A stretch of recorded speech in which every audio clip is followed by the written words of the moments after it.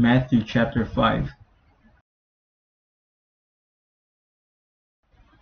And seeing the multitudes, he went up into a mountain. And when he was set, his disciples came unto him.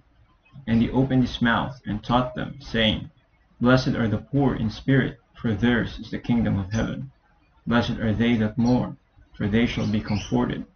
Blessed are the meek, for they shall inherit the earth. Blessed are they which do hunger and thirst after righteousness, for they shall be filled. Blessed are the merciful, for they shall obtain mercy. Blessed are the pure in heart, for they shall see God. Blessed are the peacemakers, for they shall be called the children of God. Blessed are they which are persecuted for righteousness' sake, for theirs is the kingdom of heaven. Blessed are ye, when men shall revile you, and persecute you, and shall say all manner of evil against you falsely, for my sake. Rejoice, and be exceeding glad, for great is your reward in heaven. For so persecuted they the prophets which were before you. Ye are the salt of the earth. But if the salt have lost his savour, wherewith shall it be salted? It is thenceforth good for nothing, but to be cast out, and to be trodden under foot of men. Ye are the light of the world. A city that is set on a hill cannot be hid. Neither do men light a candle, and put it under a bushel, but on a candlestick, and it giveth light unto all that are in the house. Let your light so shine before men, that they may see your good works, and glorify your Father which is in heaven. Think not that I am come to destroy the law, or the prophets. I am not come to destroy, but to fulfill. For verily I say unto you, till heaven and earth pass, one jot or one tittle shall in no wise pass from the law, till all be fulfilled.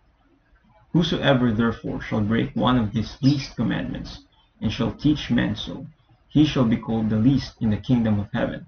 But whosoever shall do and teach them, the same shall be called great in the kingdom of heaven. For I say unto you, that except your righteousness shall exceed the righteousness of the scribes and Pharisees, ye shall in no case enter into the kingdom of heaven.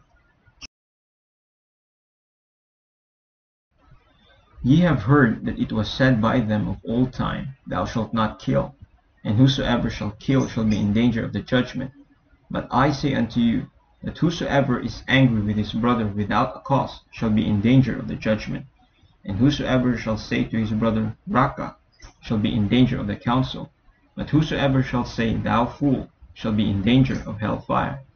Therefore if thou bring thy gift to the altar, and there rememberest that thy brother hath aught against thee, leave there thy gift before the altar, and go thy way. First be reconciled to thy brother, and then come and offer thy gift. Agree with thine adversary quickly, whilst thou art in the way with him, lest at any time the adversary deliver thee to the judge, and the judge deliver thee to the officer, and thou be cast into prison. Verily I say unto thee, thou shalt by no means come out thence, till thou hast paid the uttermost farthing. Ye have heard that it was said by them of old time, Thou shalt not commit adultery. But I say unto you, that whosoever looketh on a woman, to lust after her, hath committed adultery with her already in his heart.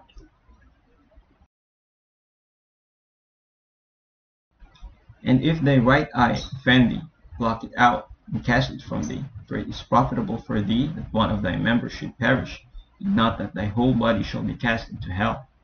And if thy right hand offend thee, cut it off, and cast it from thee. For it is profitable for thee that one of thy members should perish, and not that thy whole body should be cast into hell. It hath been said, Whosoever shall put away his wife, let him give her a writing of divorcement. But I say unto you, that whosoever shall put away his wife, saving for the cause of fornication, causeth her to commit adultery. And whosoever shall marry her that is divorced, committeth adultery. Again, ye have heard that it hath been said by them of old time, Thou shalt not forswear thyself, but shalt perform unto the Lord thine oaths.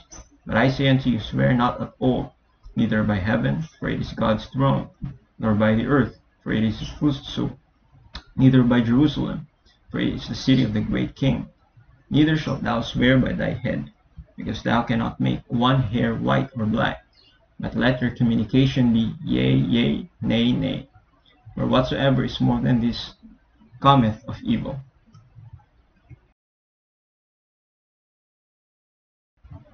Ye have heard that it hath been said, An eye for an eye, and a tooth for a tooth. But I say unto you, that ye resist not evil. But whosoever shall smite thee on thy right cheek, turn to him the other also. And if any man will sue thee at the law, and take away thy coat, let him have thy cloak also. And whosoever shall compel thee to go a mile, go with him twain. Give to him that asketh thee, and from him that would borrow of thee turn not thou away. Ye have heard that it hath been said, Thou shalt love thy neighbor, and hate thine enemy.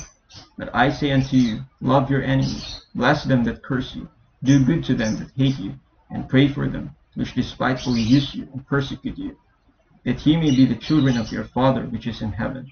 For he maketh his sun to rise on the evil and on the good, and sendeth rain on the just and on the unjust. For if ye love them which love you, what reward have ye? Do not even the publicans the same? And if ye salute your brethren only, what do ye more than others? Do not even the publicans so? Be ye therefore perfect, even as your Father which is in heaven is perfect.